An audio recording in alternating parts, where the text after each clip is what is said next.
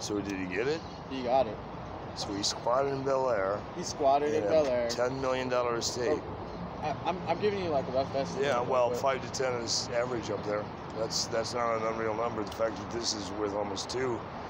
And he was able to claim the house. Oh yeah. A lot of the neighbors were mad, but he was smart enough.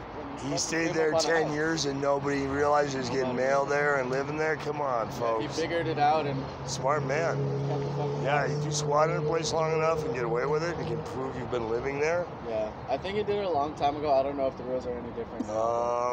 Not really. If you get away with it and you can document it.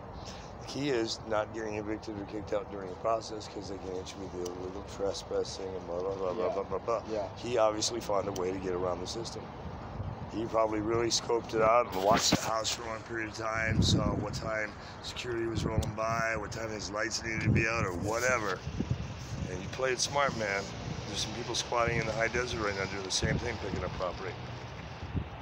That's an interesting property. It looks like you could do a haunted movie there. Tonight on Thriller Horror Movies, will she come back from the crypt? I mean, it just looks like a fucking haunted house. I had heard at one point it was used for satanic witchcraft, but I haven't been able to get anybody to verify that. 5 bedrooms and 1 bath. What the fuck were they thinking? Yes, we'll have a lot of people. I'm sure there's a house just like that right here. Was? Yeah, probably. This whole neighborhood was probably like that at one point until they started ripping it down.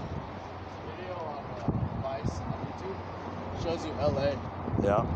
Like 1900 or 1800. Oh fuck! It was so different. They put now, and they go through all the streets. Yep.